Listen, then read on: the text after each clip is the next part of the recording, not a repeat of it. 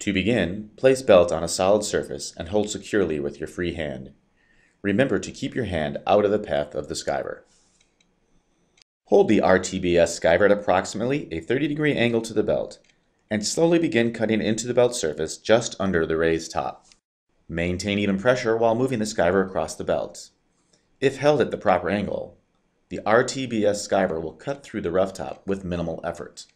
Be certain to skive back far enough to allow fasteners to sit flush on the belt.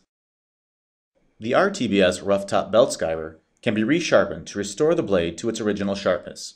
Simply place an emery pad on a smooth, hard surface and hold the tip of the skiver flat against the emery pad. Sharpen the skiver by pushing away from you with smooth, light strokes.